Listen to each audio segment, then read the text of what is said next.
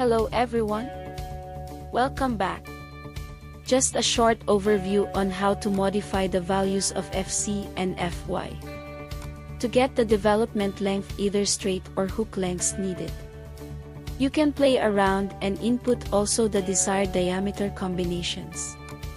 Concrete cover, wall thickness, beam and column width to be able to get if the footing rebars will require hooks or not in case it does not meet the required development length.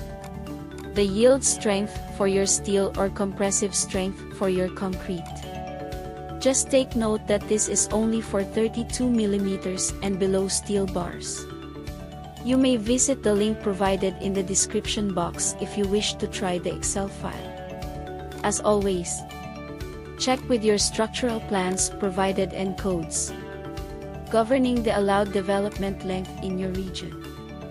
Thanks again for watching. Please do support this channel. Highly appreciated. Thanks.